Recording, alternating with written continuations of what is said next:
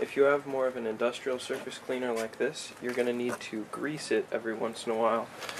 And basically I spent $15 getting a grease gun and grease, which was fairly inexpensive I thought, for just the regular basic maintenance you have to do for this.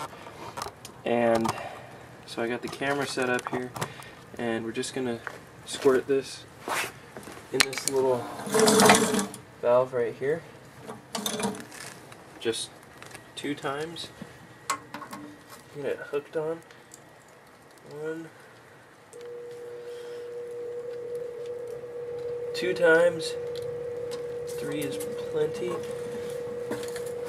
And you should do this once every 2 driveway washes is what I do, just to make sure that it's running smoothly and the bearings aren't rubbing metal on metal.